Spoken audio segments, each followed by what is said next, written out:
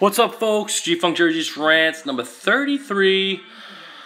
Computer's kind of been acting weird, so I'm going to do some emails tomorrow. I'm just going to do a Raw review today. Raw started off with Stephanie and Shane coming out announcing there's going to be a brand split starting July 19th. So it'll be Monday Night Raw live, and then Tuesday night will be SmackDown live. So they're going to have a draft, and they're going to break it up. I'm kind of glad they're doing this. There's so much talent.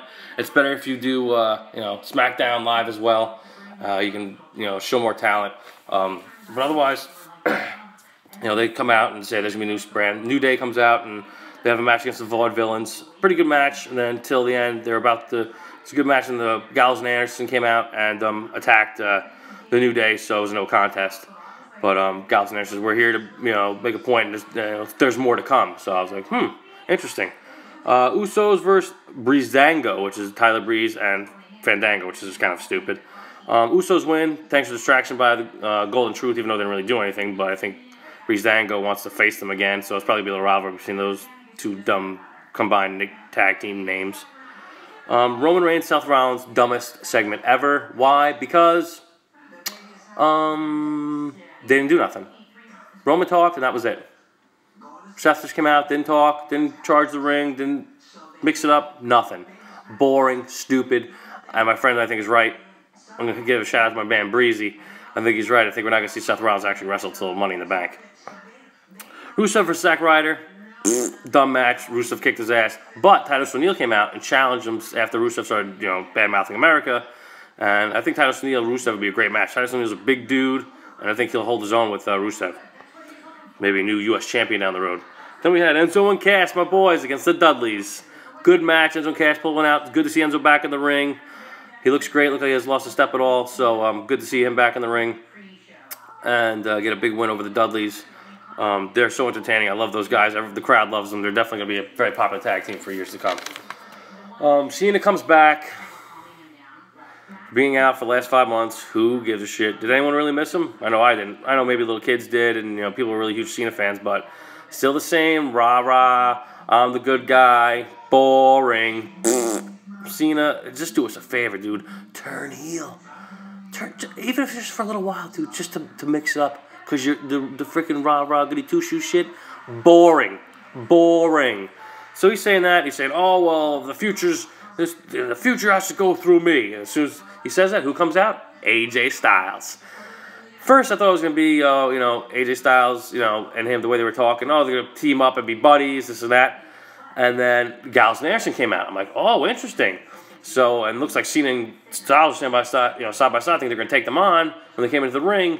And Cena takes his shirt off, turns around, boom, Styles clocks him. Gallows and Anderson come in and start beating the hell out of Cena. Great. I like making Styles the heel. Granted, I'd love to see him stay face for a little while, make Cena a heel, of course, but Styles and the club are now official again. Natalya versus Dana Brooke. Dana Brooke beat Natalya. Charlotte was in her corner. They started beating the crap out of her after Dana Brooke out of Natalya after the match was over. Becky Lynch came and saved Natalya. Who gives a shit? Ziggler vs. Corbin, dumb. Another match it wasn't even a match. Ziggler came out, kicked him in the balls, he got disqualified because for what happened at Extreme Rules for the low blow by Corbin to beat Ziggler, which was it was Extreme Rules. There's no rules, it doesn't matter. But I guess Ziggler didn't give a shit. And the 6-man tag main event was the Money in the Bank opponents, which is Jericho, Owens, and Del Rio versus Ambrose, Sami Zayn, and Cesaro. Cesaro, Zayn, and Ambrose picked up the win. Kind of a boring ending. I was waiting to see who the 7th guy is. They haven't announced who the 7th guy is. I was waiting for him to come out, maybe make an impact during the match. Nothing. No 7th guy announced yet. I don't know who's going to be. It's either going to be Randy Orton, I think. Either Randy Orton or Bray Wyatt.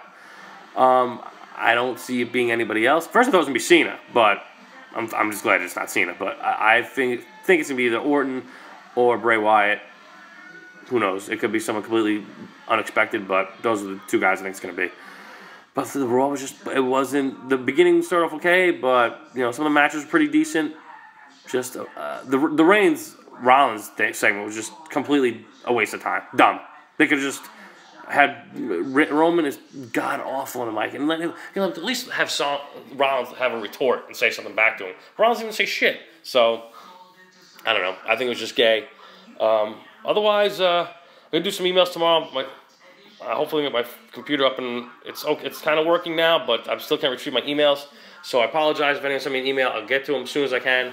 And Like, that's why I sent the message about Memorial Day yesterday. If you can tell on my face, I had a long weekend. Number one, I was tired, but I was just pissed my computer wasn't working, so I could do a video yesterday. But it was, But anyways, everybody, have a good week, have a good day, and follow me, G-Funk Jerry G's Rants on Facebook, Twitter, Jerry Garvin1, and send the comments, questions, emails, JerryGman2376 at yahoo.com. Until next time, I gotta go. I'll see you when I see you.